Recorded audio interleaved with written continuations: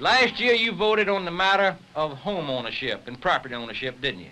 But you voted wrong. According to the pseudo-intellectuals on the court, they struck it down. And both national parties are recommending a law today on the congressional level that would put you in jail without a trial by jury if you didn't want to sell or lease your property to someone. That's been thought up by this intellectual crowd, pseudo-intellectual crowd, who doesn't think you've got sense enough to know who you want to sell or lease your own property to. Another thing they're going to have to be strong about, and which people are concerned over this nation, is the threat to the internal security of our country by the breakdown of law and order.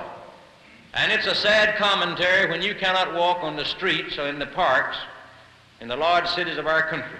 And if you go out of this building tonight and somebody knocks you in the head, the person who knocks you in the head is out of jail before you get to the hospital, and on Monday morning they will try the policeman.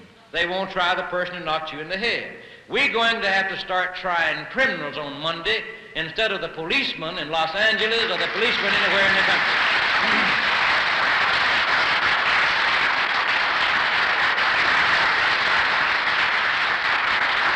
And the Supreme Court of our country has handcuffed the police.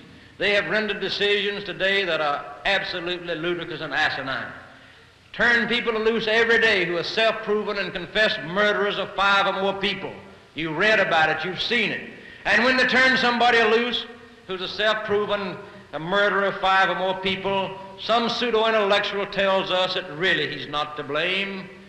Society's to blame because his papa didn't care him to see the Los Angeles Rams play when he was a little boy.